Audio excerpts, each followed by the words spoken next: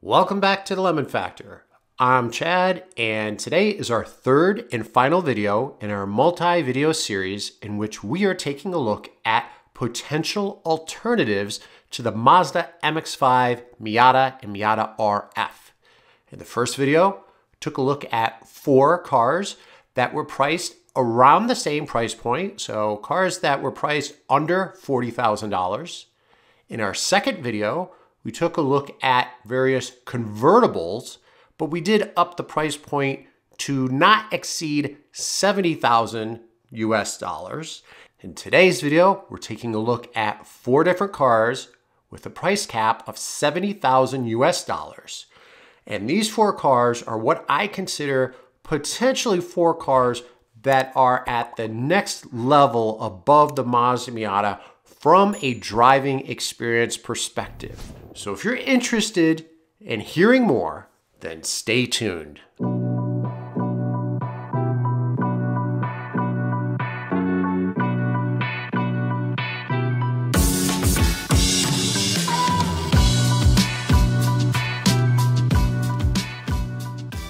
We are going to do a spec and data comparison looking at their pricing, their engine and power output. We're going to look at their performance, including 0 to 60 times, quarter mile, skid pad, and braking, their dimensions, both externally and internally, including curb weight and cargo space. We're also going to take a look at the EPA mileage ratings. We're then going to jump in and take a brief look at third-party reviews and what they have to say for each one of these cars. We're then going to close with my feedback. Our four cars include the Audi TTS, the BMW M240ix, the Porsche 718 Cayman, and the Toyota GR Supra 3.0. Let's take a look at the MSRP pricing. The BMW M240ix comes in at the lowest price point, starting off at $49,545 US to $58,495. Next comes the Toyota GR Supra 3.0 with a starting price point of $52,915 to $58,755. Next comes the Audi TTS at $61,295 to $64,090. And lastly is the Porsche 718 Cayman with a starting price point of $64,850. Porsche does offer numerous upgrades, customizations to all of their cars, including the 718 Cayman, which could result in a drastically increased price point, probably doubling your price. Let's take a look at the engine specs. Just a reminder, our Mazda MX-5 Miata and Miata RF come with a 2-liter 4-cylinder rear-wheel drive, naturally aspirated engine that puts out 181 horsepower and 151 foot-pounds of torque. With the least amount of horsepower is the Audi TTS. It has a 2-liter 4-cylinder turbo, putting out 288 horsepower and 280 foot-pounds of torque. Next on the list is the Porsche 718 Cayman with a 2-liter 4-cylinder turbo with 300 horsepower and 280 foot-pounds of torque. And lastly are the BMW engines, the BMW M240ix with a 3-liter 6-cylinder turbo and 382 horsepower and 369 foot-pounds of torque, and the Toyota GR Supra 3.0 with the same horsepower output of 382 horsepower, but one less foot-pound of torque. Let's take a look at the performance. On the low end is the Audi TTS. It has a 7-speed dual-clutch automatic, doing a whopping 0 to 60 in 4.2 seconds. That's quick. That is really quick. Quarter mile in 12.8 at 108 miles per hour. A skid pad at just under 1G. And a braking of a very respectable 157 feet from 70 miles per hour. Next, the Porsche 718 Cayman. And I have to say, doing some research, try to pull these numbers, the only thing that I found for the Cayman was the Boxster performance figure. So that's what I have here. They'll be close, relatively speaking, but I was not able to find any performance figures for the non-S, non-GTS, etc. versions. 4.3 seconds, 0 to 60.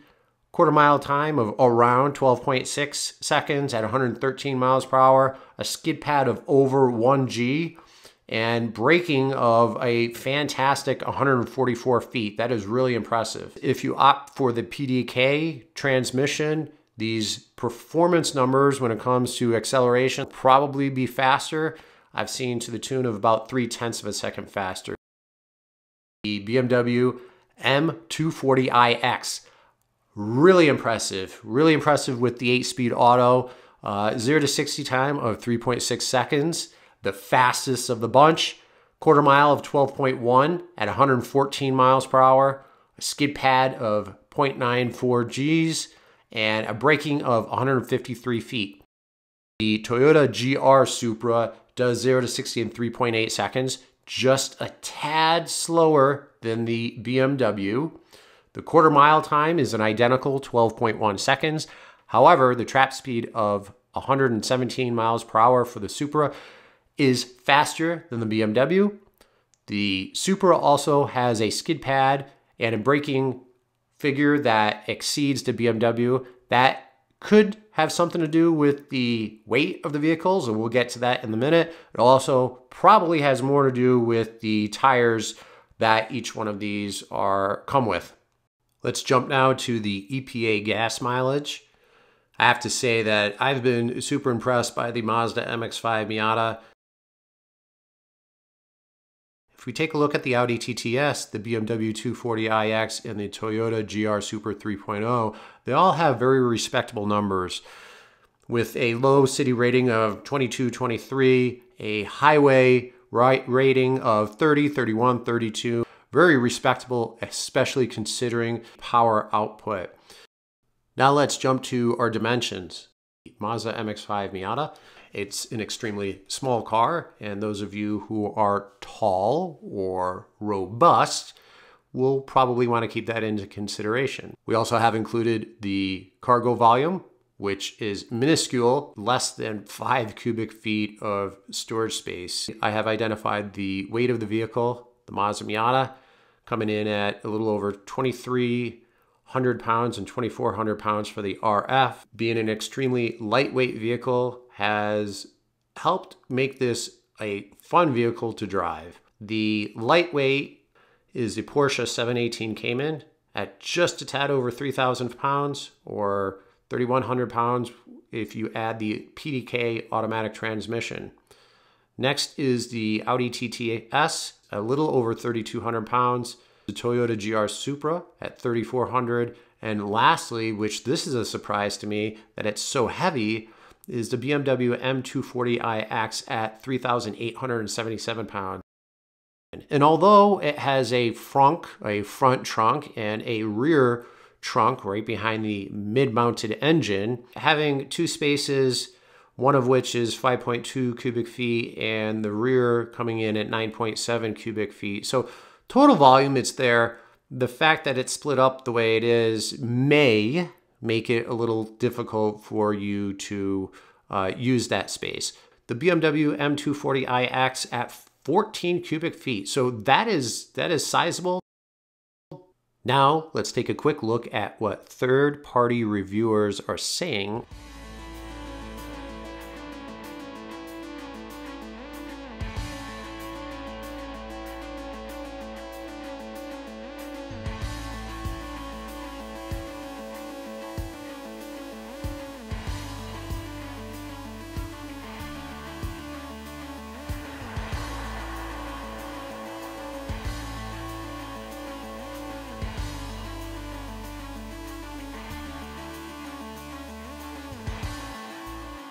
What are my thoughts on these four cars? I think they're all phenomenal. Let's take the Audi TTS. This is a car that I wish I liked more. I would have to pass on the Audi TTS just because the looks does not resonate with me. having previously owned a 718 Boxer, I probably personally wouldn't jump to this because it would be too similar. However, with that said, this is a phenomenal car. The Boxer and the Cayman alike have great performance numbers. These cars handle extremely well. They brake phenomenally. The acceleration is there. If you are in the market, if you can afford one, I would highly recommend trying to test drive one. The BMW M240ix and the Supra. I am really happy to hear and see that the Supra will be coming out with a manual transmission. So for those of you who see a lot of value in your Miata, because it does have a manual, that will be an option. The BMW M240ix is really intriguing to me. It provides all-wheel drive. The performance is phenomenal. The 0 to 60 and the quarter-mile times, the skid pad, the braking, all great numbers. Unfortunately, it doesn't come with a manual transmission, but everything else being equal, this looks like a great car and not too wildly priced considering what you're getting. A lot of different options out there for you at different price points. However, there is something to be said about what Mazda offers in the Miata. The price point is fantastic. It's a lightweight rear-wheel drive car. It is a lot of fun to sling around, and you don't need a track to do so. The fact that it comes in a convertible and a manual transmission just adds to it. For what you're getting, it is difficult to find another car similar enough to the Miata. All of these cars we've gone over throughout these 3 videos have something more to offer the Miata, but I can't seem to find one that would really truly replace the Miata in all aspects. But with that said, I want to thank you very much for joining, and until next time.